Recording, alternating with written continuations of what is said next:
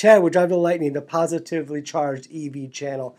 There is one thing that a lot of us have been waiting to see from Aptera, and that's some sort of indication that the solar panels are taking electricity and putting it into the batteries from the UI, the screen, the user interface that's on the screen in the car. And finally, we got a glance of that thanks to Jerry, who with his wife Helen recently went to Carlsbad to visit Aptera. They got a ride in Gamma. They saw the battery pack layouts. They saw all kinds of things that they can't share. And Jerry finally got a look at this interface. So I'm going to show you what he saw. Now keep in mind, when you're shooting in the wild, you can't always know what the glare is going to look like when it comes out. So be kind. Jerry did a great job with this footage, but you can't control sun glare sometimes. But we'll freeze it, and I'll show you what it looks like, and we'll see what we can determine. So here you go. You see this is the main screen in the middle. And I know you can see Jerry's phone in there, but let's freeze it a moment. And when you look at this picture here, this is just a freeze frame from that video.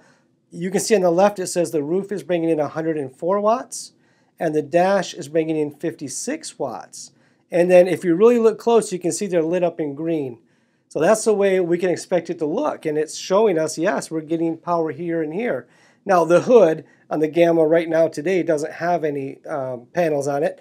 And the hatch doesn't have any panels on it because they redesigned that a little bit for the Delta, and the Delta will be full solar, and that's where most of our juice will come from, will be the solar on that hatch.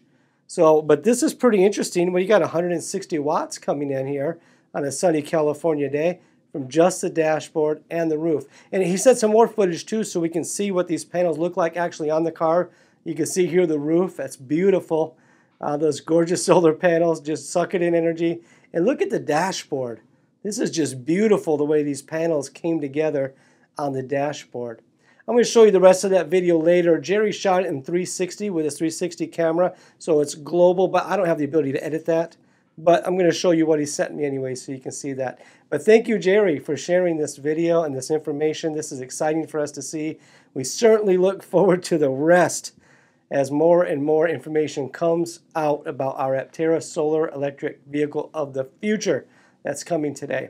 Thank you to the Mug Club. You mugs, buy mugs, so Sarah and I can get back to San Diego for some in-person coverage very soon, we hope. We thank you very much for that. If you want to be a member of the Mug Club, go to drivenbysolar.com, buy a mug, which is way overpriced, and we'll put the profits toward going to San Diego for more footage. Thank you.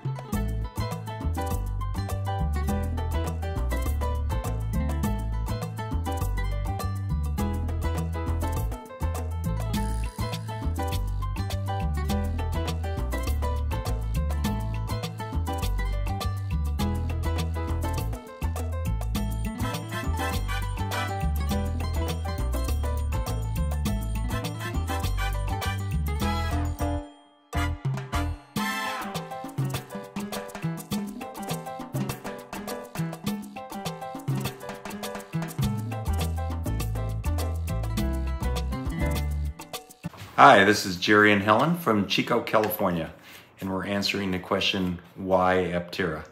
Number one, it's just a super cool, futuristic, sci-fi looking car. What's there not to like about a car like that? Number two, you gotta love the hyper efficiency, 3 times more efficient than any other EV, which means it's gonna be way cheaper to own and operate. And number three, their mission statement, their ethos. We need more companies like Aptera in the world.